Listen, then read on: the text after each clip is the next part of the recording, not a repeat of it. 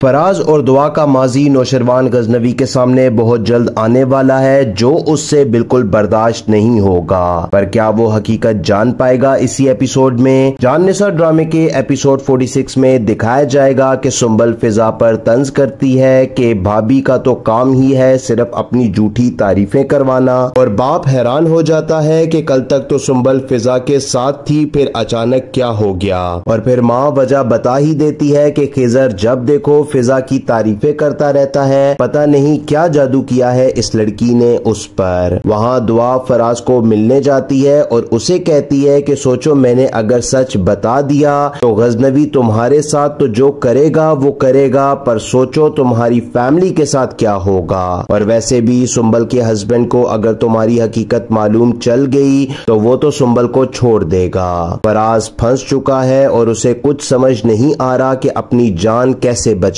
تو وہ آخر وہ سٹیپ اٹھا ہی لیتا ہے جو وہ ہرگز نہیں لینا چاہتا تھا۔ وہ نوشروان غزنوی کے پاس جائے گا اور اسے بتائے گا کہ میرے ساتھ مسئلہ نہیں، پر شاید آپ کی بیوی دعا کے ساتھ مسئلہ ہے۔ وہ مجھ سے ملنے روز آ جاتی ہے جبکہ مجھے اس کی حقیقت معلوم ہے کہ وہ کیسے میرے شادی والے دن کسی لڑکے کے ساتھ بھاگ گئی تھی۔ بس اتنی ہی بات کرنی تھی کہ نوشروان غصے میں آ جائے گا اور فراز کو کہتا ہے کہ اگر تم دعا کے بہنوئی کی صورت میں میرے سامنے نہ بیٹھے ہوتے تو ابھی تک میں تمہیں مار دیتا، اور ادھر ہی وہ ڈر جاتا ہے نوشروان سے اور وہاں سے چلا جائے گا۔ پھر دعا ملتی ہے فراز کو باہر تاکہ اس مسئلے کو حل کیا جا سکے، اور ان کی ملاقات کی تصویر کشمالہ بنا لیتی ہے اور پھر نوشروان کو بھیجتی ہے، اور جب وہ پوچھتا ہے تو کشمالہ بتاتی ہے کہ تم نے ایک ایسی لڑکی کو گھر میں جگہ دی جس کا اپنا کوئی کریکٹر ہی نہیں، جس پر نوشروان کو بہت غصہ آتا ہے اور وہ جا کر دعا سے حقیقت معلوم کرتا ہے۔ ادھر ہی ایپیسوڈ 46 جان نثار ڈرامے کا ختم ہو جائے گا۔ نیکسٹ ایپیسوڈ جلد اپلوڈ ہوگا ہمارے چینل پہ۔